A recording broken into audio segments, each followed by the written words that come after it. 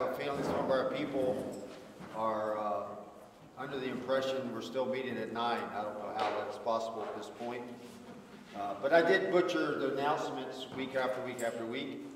So that may be playing into it. It might be partly my fault. But nevertheless, today is the first day of our summer season officially. And so we're changing our time to 8 o'clock. And we do that, of course, for the sake of the lifeguards and beach people that come on at about 9:30. We want to be off the beach by that point. But for the sake of consistency, of course, we're going to meet here this morning at 8. And we'll do that all the way through maybe September. And then I'll give you an exact date when we'll change that. I think it's going to be October. This is the first year we're kind of adjusting a little bit, just trying to accommodate as much as possible people coming along, being able to take advantage of the fact that lifeguards aren't on. When the lifeguards aren't on, there's no need to be there that early, so that's what our motivation is for that.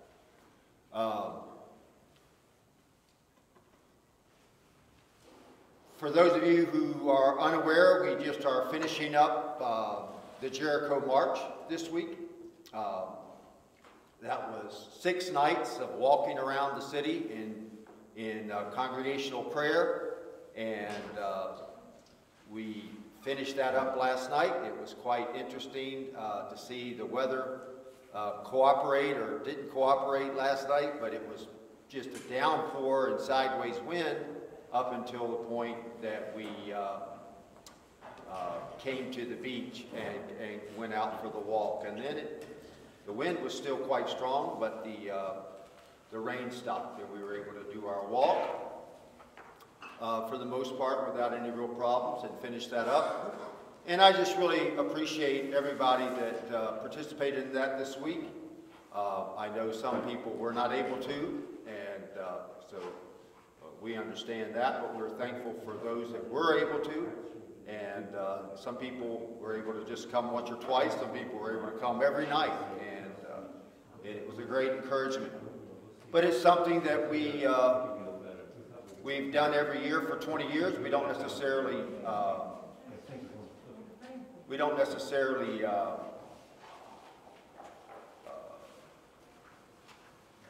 I forgot, I lost my train of thought. Let me start again. It's something we've been doing now for about 16 years, and we don't just do it as a matter of rote or a matter of just a tradition. We do it out of a sense of essentiality, that it's important for us to go into the season well prayed up. You know, there's never been a revival that's ever happened without a season of concerted prayer. And so that's really our prayer, is that there would be a revival, first of all, in the hearts of God's people, and secondly, that in the community, as we take the gospel to the beach, to the public arena. And we don't go out there, especially in the culture that we have today, without knowing that God has gone before us. And so we went into this week with a season of prayer, 6 nights. We kind of loosely based it on what happened with the Jericho March. And then, of course, on the 7th day, they walked 7 times around the city. We aren't going to do that this morning. Thankfully, we're not going to have to walk 7 times around the city. But we are going to give up a shout, and we are going to symbolically claim that God is going to give us the victory, as we've been praying for all week. And I believe that God has given us the victory. You know, we also prayed for good weather this week, and obviously we're not having good weather this morning. But that doesn't mean that this is going to rain hopefully every week this summer. But we do, our main prayer was that God would begin a revival and begin a real movement of the Spirit in the community. And so we really believe that that's going to happen, and we're looking forward to going through that. But as we sing together this morning, just bear that in mind, that together we're collectively giving up a shout of praise to the Lord, and symbolically we believe the walls are coming down that are going to allow us to be able to present the gospel in freedom and in truth this summer to great effect. So that's what we've been doing all week. And last week, of course, we didn't have our Bible study during the midweek because of that. This week we will be having our Bible study again. We're going to be beginning a new book, a study in the book of Esther. A relatively short study compared to some of the ones we've done in the past, but we'll continue each week with Wednesday night Bible study at 7 o'clock. We're calling them bonfire Bible studies now.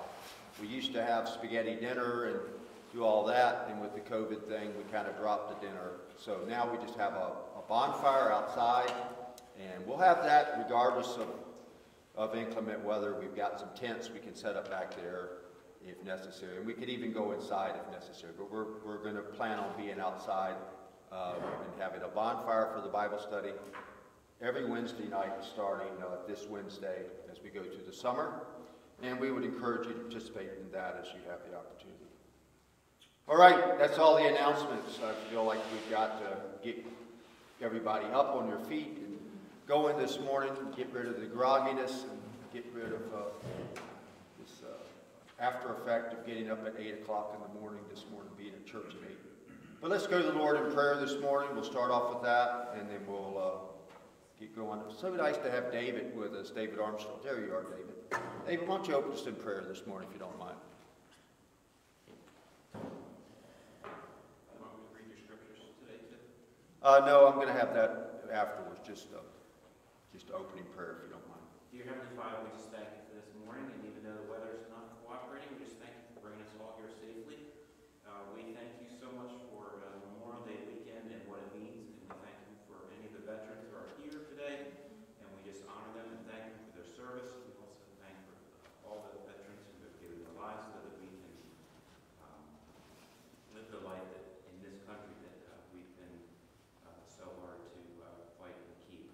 And like Pastor Roy said, we do ask for that revival, that maybe it could even start here in Bethany Beach and just spread out across the country. We know that we need you. We really need you to provide that revival. We just ask that you bless Pastor Roy this morning, that your words come out of his mouth and teach us accordingly. And we just, again, thank you for this day. In Jesus' name we pray. Yeah, on that note of Memorial Day, someone gave us some Bibles back there. I think there's only 2 left, but they're special edition Bibles for people in the military. I think the Marine Corps is what it's listed at. But nevertheless, they're on the back table. If you have someone in the military you'd like to share that with this Memorial Day or for any reason whatsoever, those are free back there to take. So there's 2, I think, left. I'd love to see them get in the hands of somebody there that would appreciate them. All right, we're going to sing this morning a song that's probably apropos considering the weather this morning. All creatures of our God and sick King. All creatures of our God. This is our shout to the Lord on the 7th day. So let's lift up our voices. The Bible says, make a joyful noise unto the Lord, all you lands. Don't have to sing well, just have to sing loud.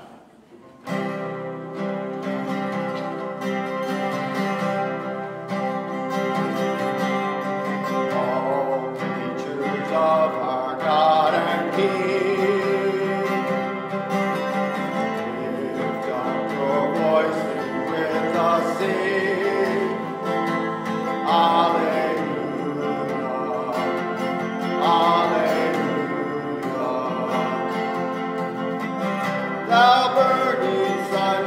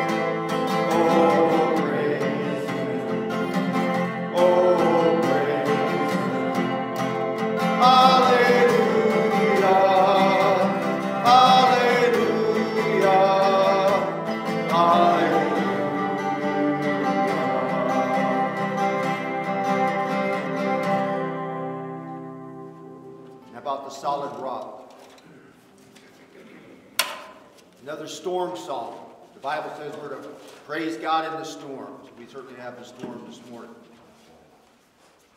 In every high and stormy gale, my anchor holds within the veil.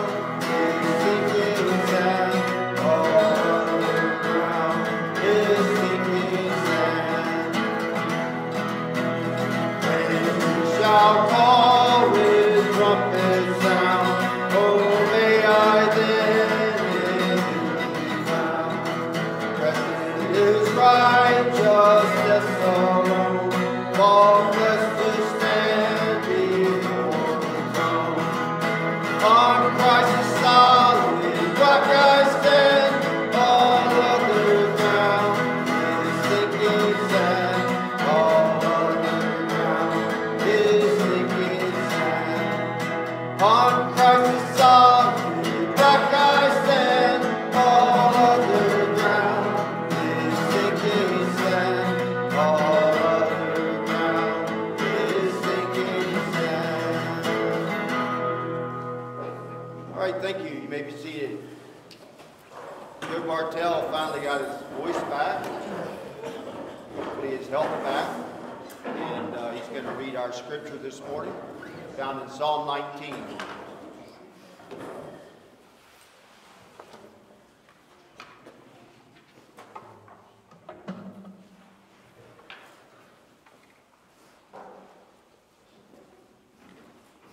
Good morning, everybody. I'm thankful to be in the fellowship of brothers and sisters in Jesus and our church and the sacrifice of our Lord and Savior Jesus Christ.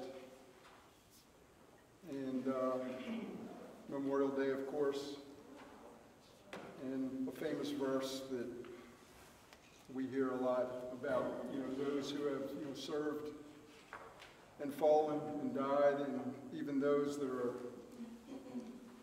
still, with us, but maybe suffering from PTSD, or those who have lost loved ones to, suicide in the military or whatever.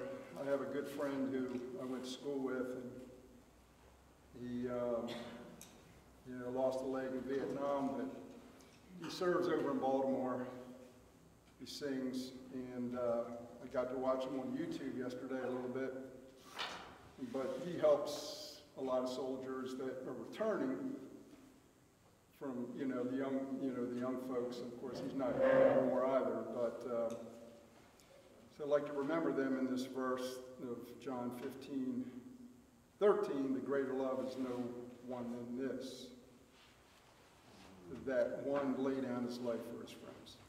So just a moment of silence, because we all probably have someone here that we know or would like to lift up.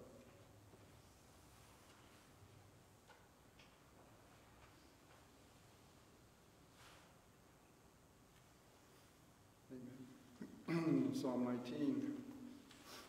The heavens are telling of the glory of God, and their expanses declaring the work of his hands.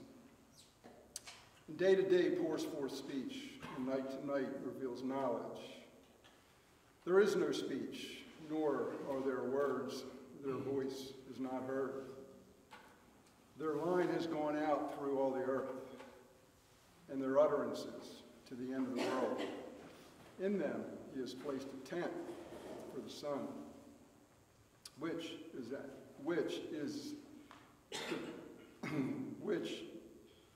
the bridegroom coming out of the chamber. It rejoices as a strong man to run his course. It is rising, it is from one end of the heavens and its circuit to the other end of them, and there is nothing hidden from its heat. The law of the Lord is perfect, restoring the soul. And the testimony of the Lord is sure, making wise the simple. And the precepts of the Lord are right, rejoicing the heart. And the commandment of the Lord is pure, enlightening the eyes. The fear of the Lord is clean, enduring forever. And the judgments of the Lord are true, they are righteous altogether. They are more desirable than gold, yes, than much fine gold. Sweeter also than honey and the drippings of the honeycomb. Moreover, by them your servant is warned. In keeping them there is great reward. Who can discern his errors? Acquit me of hidden faults. Also, keep back your servant from presumptuous sins. Let them not rule over me. Then I will be blameless, and I shall be acquitted of great transgression.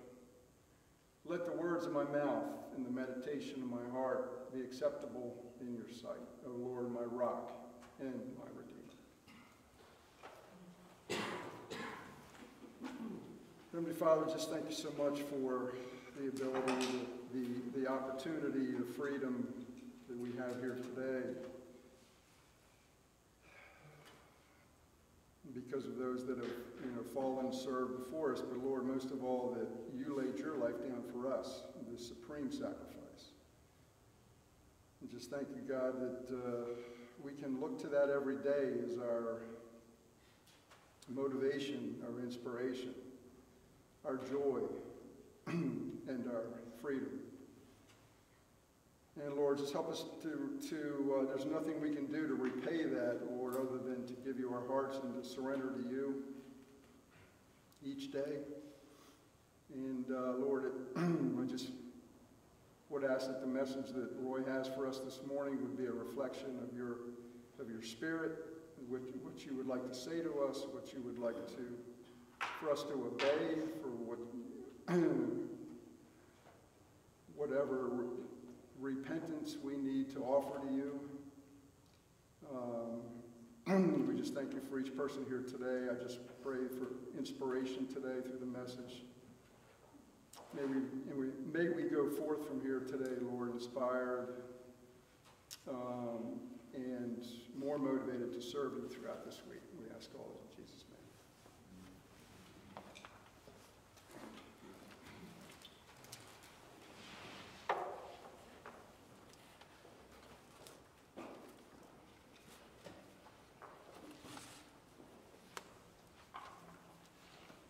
Well, we're actually going to be teaching today from the book of 1 John, chapter 2. And we're just looking at four verses today, verse 7 through 11. Let me read them for you. 1 John chapter 2, and verse 7. And of course, we preach through the Bible verse by verse, chapter by chapter. So we're here today on these particular verses as a continuation of our study. But also we believe by the providence of God, this is what he would have for us today. So verse 7, Beloved, I am not writing a new commandment to you, but an old commandment which you have had from the beginning. The old commandment is the word which you have heard. On the other hand, I am writing a new commandment to you, which is true in him and in you, because the darkness is passing away, and the true light is already shining. The one who says he is in the light and yet hates his brother is in the darkness until now. The one who loves his brother abides in the light, and there is no cause for stumbling in him. But the one who hates his brother is in the darkness and walks in the darkness, and does not know where he is going, because the darkness has blinded his eyes. Lord, I pray that you would open our eyes this morning, that we might see the truth that you have presented in your word. I pray that you would open the eyes of our heart, that we might understand the word, that we would receive it as the good seed which falls on good ground, and that springing up it might bring forth life, I pray, in Jesus' name.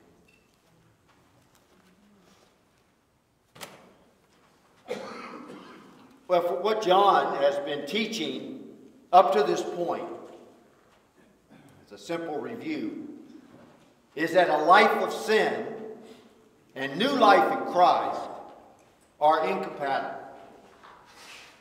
He says in chapter 1 that you cannot walk in darkness. That means you cannot walk in sin, you cannot live in sin, and say that you have fellowship with God. He also makes it clear in the next verse that fellowship with one another is predicated on being right with God. Now that is the positive perspective that he gives, that being right with God is being in fellowship with God and with one another.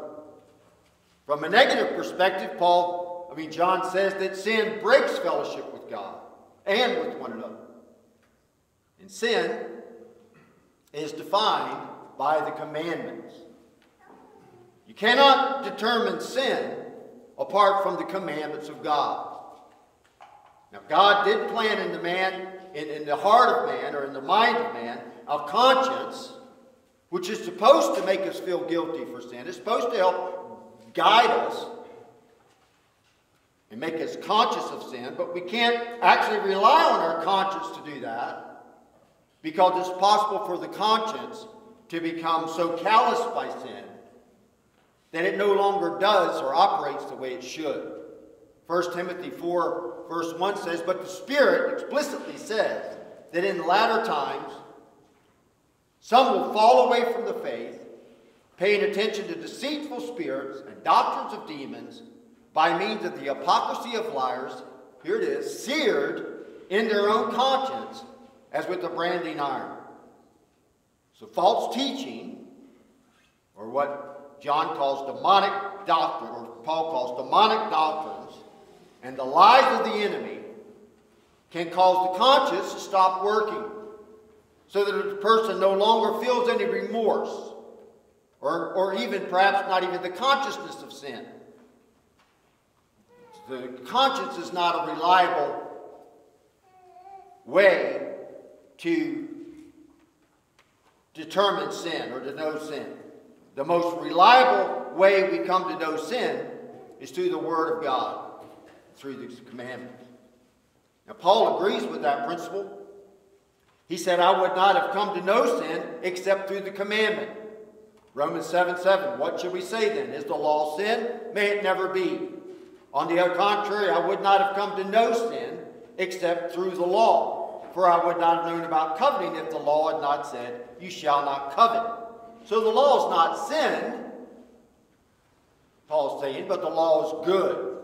And the law defines sin as sin. Listen, it's very important to recognize sin as sin. I don't think you can be saved. Me and my wife were talking about this yesterday morning. She gets preached at every time we take a walk around the community, and so does everybody in the community. And the community is growing constantly. They're building houses, like 10 a day around our neighborhood. And as these houses become occupied, they're hearing the Word of God preached at about 5 o'clock every morning, I think, as I yell at my wife. But nevertheless, we were talking about this, that I don't believe the Bible teaches that you can be saved unless you recognize that you're a sinner. I think that's why John deals first of all in this epistle with the issue of sin. Paul does the same thing. It's not just John. Paul does the same thing in the first chapters of Romans, defining sin. You know, the lie of Satan is to debunk the law and thereby attempt to nullify sin.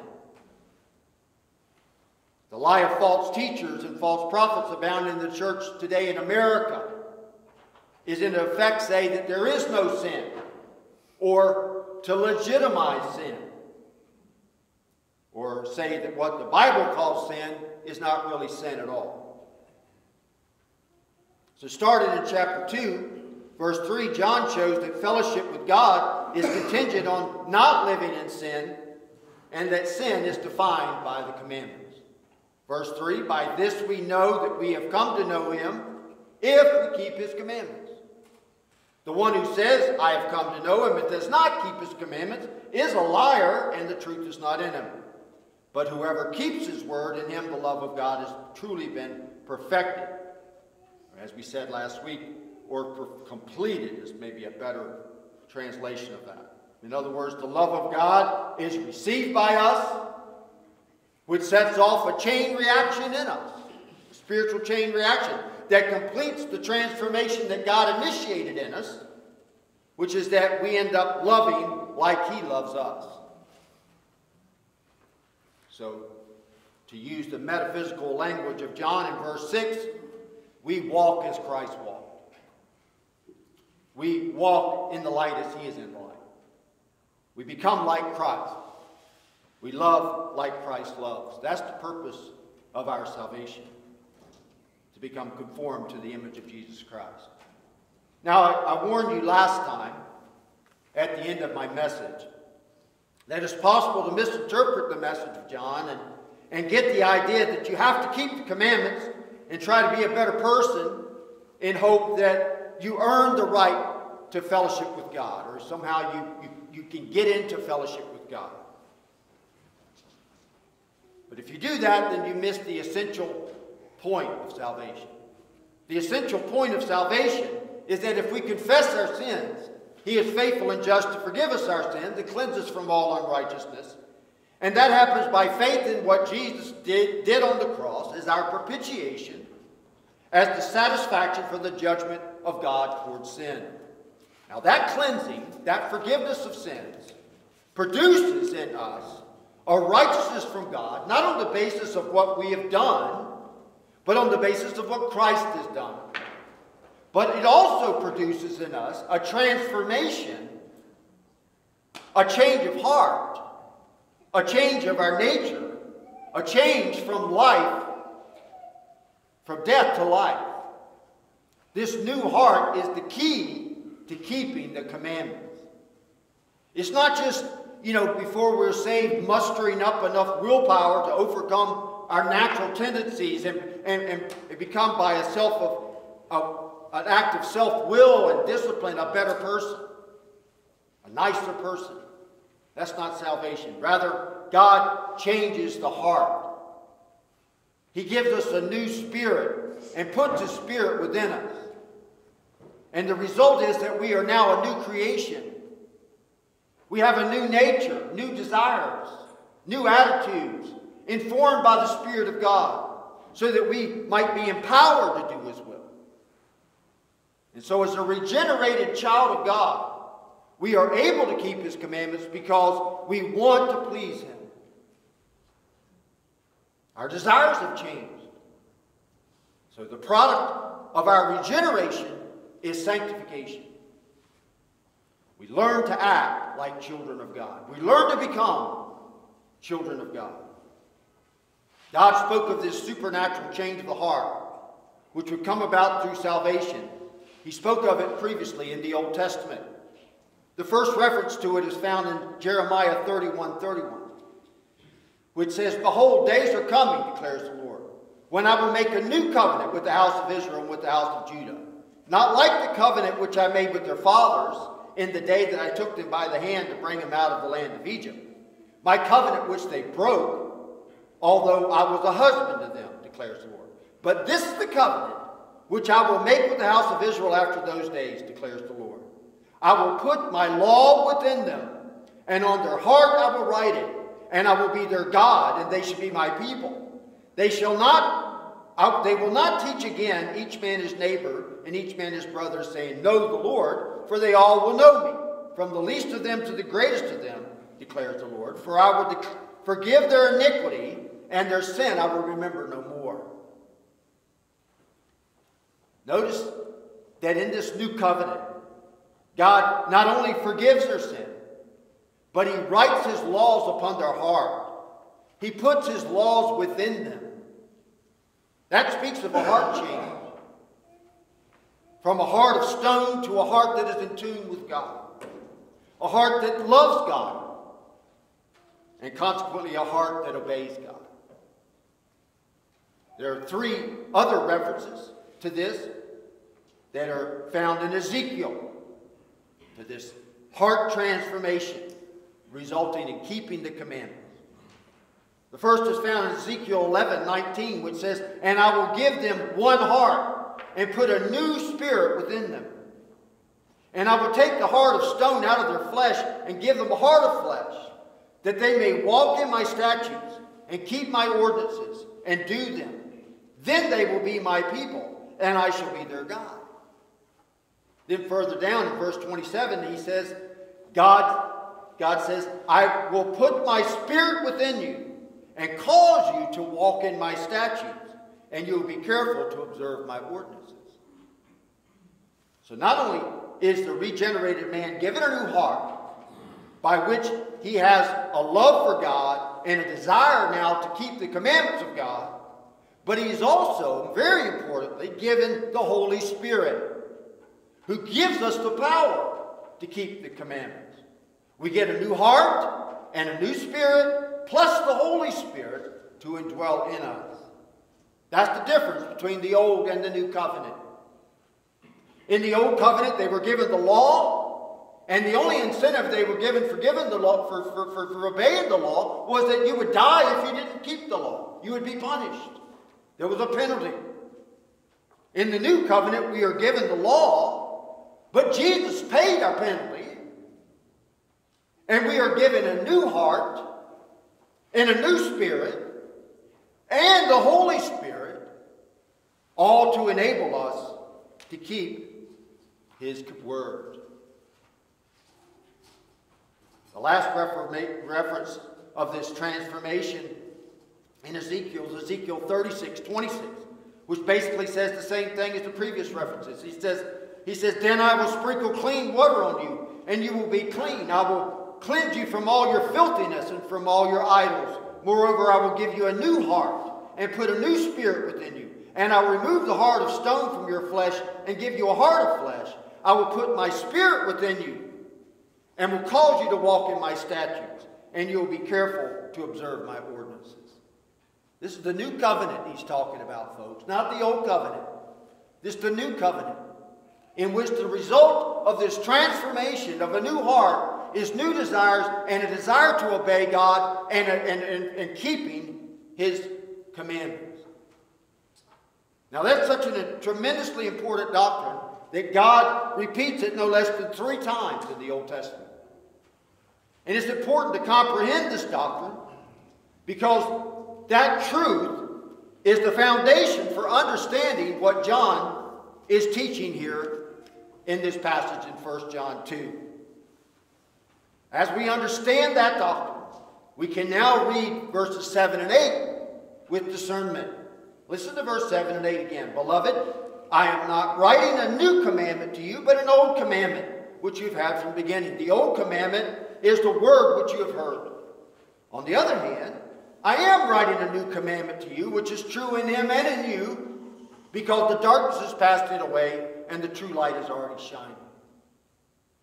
Without the insight given us through the Spirit, as we consider the promises of God there that we just looked at in Ezekiel and Jeremiah, we might be scratching our heads as we try to comprehend the idea of the old commandment and the new commandment. What is he talking about?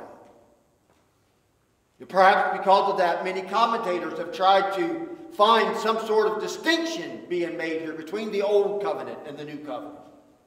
They say perhaps that under the old covenant we're given 613 laws or so, depending on how you count them, but under the new covenant we're only given 2.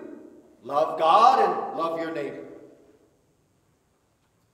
So they seek to explain it as if in the new covenant there are only 2 commandments, and these are easier to keep, and everything else is just legalism that has now been eliminated by grace. But that, of course, is the wrong exegesis. What John is actually saying here is that the difference between the old commandment and the new commandment is simply that there's a new way of keeping them. In the old commandment, there was the law given and the penalty given for not keeping it. In the new covenant, we are given the means by which to keep the commandments. Under the old covenant, the only incentive was to avoid punishment. In the new covenant, the incentive is love, which comes from a regenerated heart and a new spirit and the indwelling of the Holy Spirit to help us. In the old covenant, you were legally bound to keep the law, but you didn't have the resources to keep it. You didn't have the ability or the power to keep it. In the new covenant, you have all the resource you need, all the power you need, which is the power of the Holy Spirit in you. Now, I think that's where the modern church misses the boat on the purpose of the Holy Spirit. They think the Holy Spirit is given to give us some sort of feeling, some sort of confirmation of the fact that we're saved. Some maybe an ecstatic experience which validates that we know God. But in fact, the Holy Spirit is given to give us the power to keep the commandments of God, to be our helper that we might do the deeds of God. Now notice also, John says in verse 8 that he's writing a new commandment to you, which is true in him and in you, because the darkness is passing away and the new light is already shining. Now what is he saying here?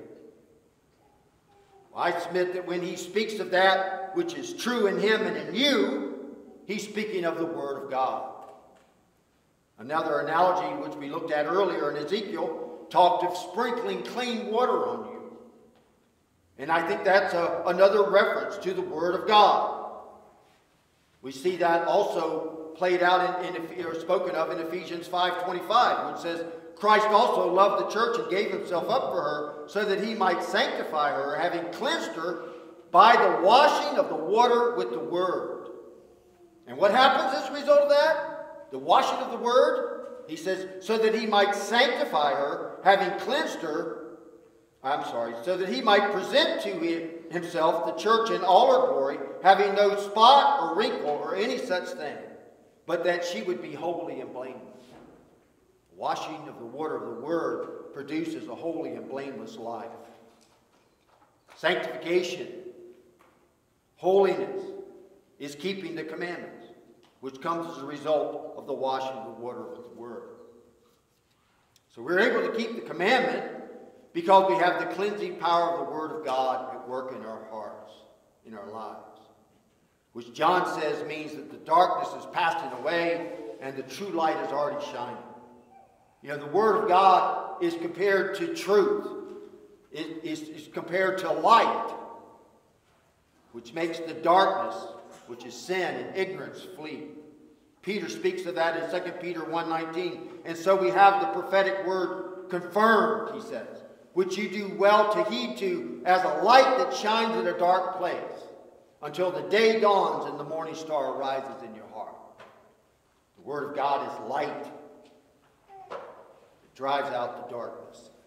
Peter goes on to say in the subsequent verses in 2 Peter 1 that all Scripture is given by inspiration of the Holy Spirit. So we see there how the Word of God is used by the Holy Spirit to work in us, which produces good works in us, which are that we keep His commandments. So the evidence that you know God, the evidence that you have fellowship with God, the evidence that you have the Spirit of God, John says, is that you keep the commandments. John's made that very clear. It's not some feeling that you have, or some experience that you had, or some claim that you're on intimate terms with God and He just talks directly to you and that's how you know. No, the evidence that you know God is that you walk according to His Word, that you keep His commandments. Now last week we concluded that all the commandments were able to be summarized in what Jesus said were two. He was responding to a lawyer that asked him this question, what were the greatest commandments? And Jesus told him that the foremost commandment was to love the Lord your God with all your heart, with all your soul, with all your mind, and with all your strength. And he said the second is like unto it. You shall love your neighbor as yourself. And he said, upon these two laws hang all the law and the prophets. So not just the Pentateuch, the first 5 books of the Old Testament, that's the law, but all the prophets, that's all the rest of the Old Testament. The entire Bible that had been written at that point encompassed in those two commandments. Paul speaks of this law of love in Romans 13:10, saying, love does no wrong to a neighbor. Therefore, love is the fulfillment of the law. So in both the Old and the New Testaments, love is the summary, the fulfillment of God's law. So keeping the commandments, especially the law of love, which is the summary of the commandments, is a test by which we may prove or show that we love God, that we know God. John gives us 2 tests here, both a negative test and a positive test, by which we may know that we know God. He states the negative first in verse 9. He says, the one who says he is in the light and yet hates his brother is in the darkness until now. John goes back to this metaphor, back and uses this metaphor of light and darkness again to illustrate our relationship with God.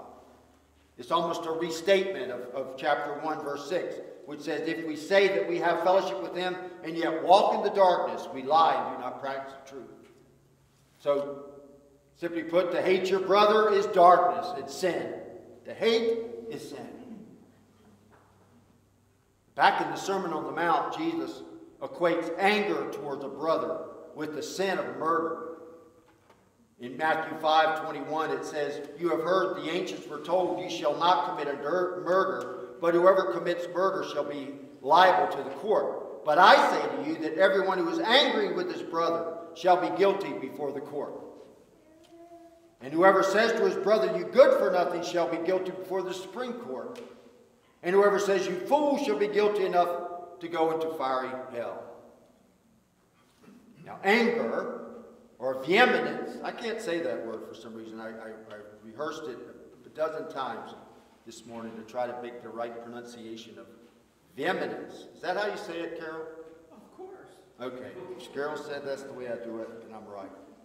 Well, vehemence doesn't sound right to me. Or anger towards a brother may be the manifestation of hate, what we think of as hate. When we think of hate, we tend to think of a violent, vehement anger towards someone. But hate is actually broader than that. Hate may include disdain or contempt. It may not manifest itself outwardly at all. You may hate someone and never be known as hating. It may just be an attitude of contempt for someone, as if they're beneath you, that they're not worthy of your attention. That also may be considered hate.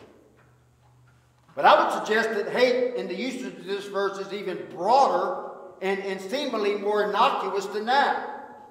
I would suggest that hate in this context is the opposite of love. Hate is the opposite of love. We can see that in the next verse as John contrasts love with hate. He's contrasting the man who hates versus the man who loves. So hate is whatever love is not. If that's the case, then it's necessary to define love if we're going to define hate. In verse 10, we have the introduction. This is the only time John uses the word love. He uses it here in verse 10, but he's obviously talking about it. He says, "The one who loves his brother abides in the light, and there is no cause for stumbling in him." The word love is from the Greek word agapeo. It's a very familiar word for most Christians, I'm sure. But nevertheless, let me give you a synopsis of the word as a refresher so that we might better be able to define what love is not, what is actually hate. So agape is a divine love, the kind of love which God had for the world, which was manifested by the sacrifice of Jesus Christ. So this love is a self-sacrificing love for another that puts their good above your own. The verse Joe just quoted there, he didn't know I was speaking on this today, but greater love has no man than this, than a man lay down his life for his friend. It's a self-sacrificing love. That's the love that Christ had for the church, and that's the love that we're told we're to have. In the King James Version, you sometimes see it translated as charity. Charity it gives us the idea, the understanding that love isn't something which we feel or that we receive, but it's something that we do for someone else. But a better definition of love is given in 1 Corinthians 13, chapter 4. I often quote this in wedding ceremonies and so forth, but you're familiar with it. But think through it with me again. He says, love is patient. Love is kind and is not jealous. Love does not brag and is not arrogant. Does not act unbecomingly. It does not seek its own. It is not provoked. Does not take into account a wrong suffered. Does not rejoice in unrighteousness, but rejoices with the truth. Bears all things, believes all things, hopes all things, endures all things. Now that sets love at a pretty high standard, doesn't it? It's the law of love. Jesus said in John 13:34, "A new commandment I give to you, that you love one another, even as I have loved you, that you also love one another." Jesus loved us with an unconditional, sacrificial love. And we are to love one another like that. We are to love our brother like that. We're to love our neighbor like that. We're to love our enemy. So based on that definition of love, hate then is what love is not. Hate is not caring about the better good of your brother, but only caring about your own good. Seeking your own interest and not seeking your brother's best interest is hate. Hate is being unforgiving towards another. Hate is being provoked towards another. Hate does not act or acts unbecomingly towards another. Hate is being jealous of another. Hate is arrogance toward another. Hate rejoices in unrighteousness. Another way of saying that is hate condones unrighteousness. So John says, the person who says he is in the light. You know, and I feel like a lot of times as Christians, we tend to condone or at least kind of want to ignore or wink at sin in a friend's life or a loved one's life or whatever for the sake of not offending them. And we think we love that person and we care about that person. We don't want to hurt their feelings, so we're not going to say anything to them. We're not going to rebuke them. The Bible actually teaches us here is that love rejoices in the truth. It doesn't rejoice in unrighteousness. It doesn't condone it. And so you can't really say that you love your loved one, whoever it may be, and yet not speak the truth. You speak the truth in love, but love requires that you tell them the truth. Not that you condone their sin and try to just wink at it or excuse it. With the excuse that you love them. No, if you love them, you're going to tell them the truth. You're not going to condone your sin. So John says the person who says he is in the light, that says he is a Christian, that he is in fellowship with God, and yet if he acts in any of those ways which are opposite of the way love operates, then actually he is in darkness. He is in sin. Love is righteousness, but hate is sin. Such a person who hates is in sin. And sin has no fellowship with God, even as darkness and light cannot coexist at the same time. John continues on that theme in verse 11, saying, "But the one who hates his brother is in the darkness and walks in darkness and does not know where he's going because the darkness has blinded his eyes." Sin has blinded his eyes so he don't know where he's going. I think that's a reference to what we spoke of earlier about the conscience being dulled or calloused, being seared by continuing in sin. Notice John speaks here not only of being in darkness, but of walking in darkness. That's a continuing lifestyle in sin. To continue in sin is to harden your heart. Sin builds up a callousness in your heart that keeps you from feeling remorse or guilt. And so in their sin, their heart becomes hardened, callous, and they continue on the way of darkness, believing a lie and not knowing that where they're going is the path of destruction. But in contrast to the person who hates, John presents the person who loves in verse 10. He said, "The one who loves his brother abides in the light, and there is no cause for stumbling in him." To abide means to continue, to dwell in the light. That's what fellowship with God is really all about. To abide in the light, to be in the light, to dwell in the light. It's to walk in the light. And we do this by walking in the Word. Psalm 119 says, "Your Word is a lamp to my feet and a light to my path." To walk according to the Word is to walk in the Spirit. It's to walk in the light. That's how we stay close to the Lord. And because we're in fellowship with God, we love our brother. We love because he first loved us. Abiding in light produces a love towards one another. Love is the manifestation of our faith. It's the product of our love toward God. Jesus said, "If you love me, then you will keep my commandments." And abiding in the light and loving one another John says, gives no cause for stumbling in us. What that means is our life is not a stumbling block to someone else. Because love is giving preferential treatment to the other. Love is doing what's best for the person. Someone else, not doing what's best for yourself. It's not holding a grudge. It's not being jealous. All those things that Paul said love is back in 1 Corinthians 13. Those are things that end up becoming a stumbling block to another person. A stumbling block causes a person to fall into sin. Being a stumbling block to others is a result of hate. It's the result of selfishness, not love.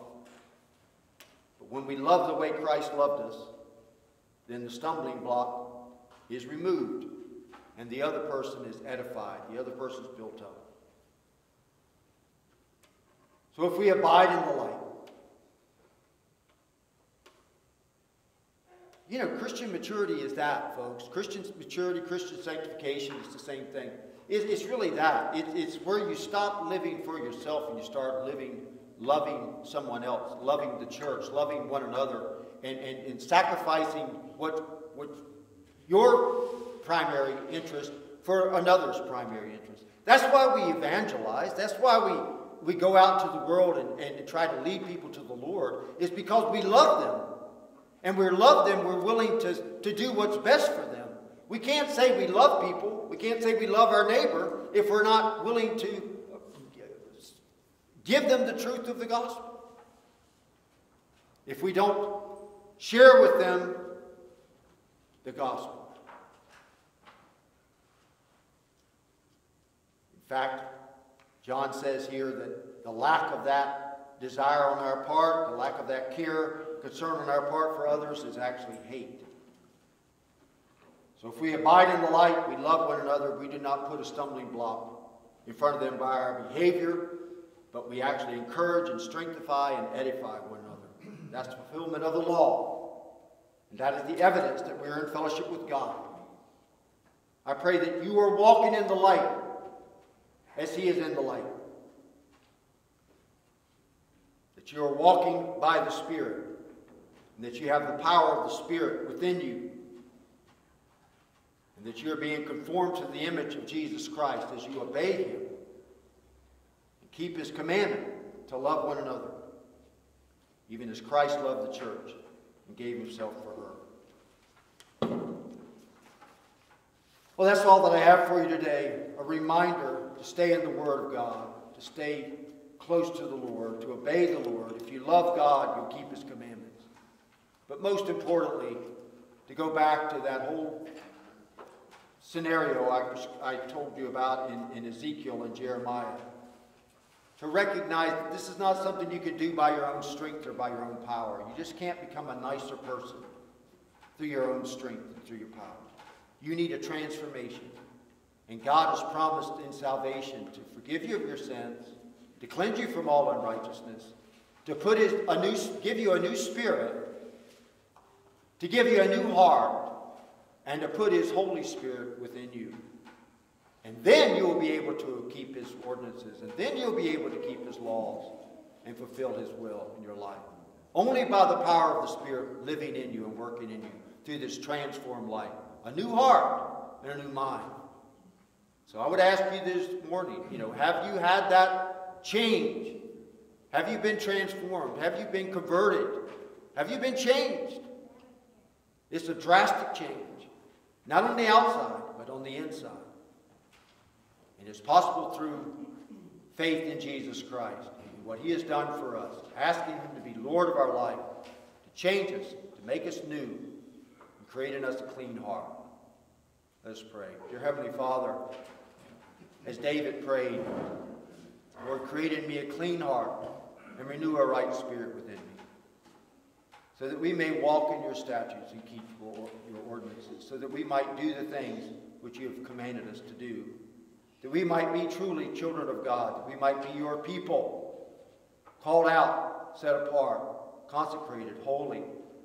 Lord, we can't do it in our own strength, in our own power. We can only do it through the power of Christ that works in us to change us and make us a new creation. I pray, Lord, that you would do that this morning to anyone that has not yet received Jesus Christ as their Savior and Lord. I pray that today is the day. We ask this in Jesus' name, amen. Well, let's sing, Come Ye Sinners, Poor and Needy. It may not be in your songbook, it may be on a paper there by your songbook, or it may be in the cover leaf of your songbook. You have to look for it.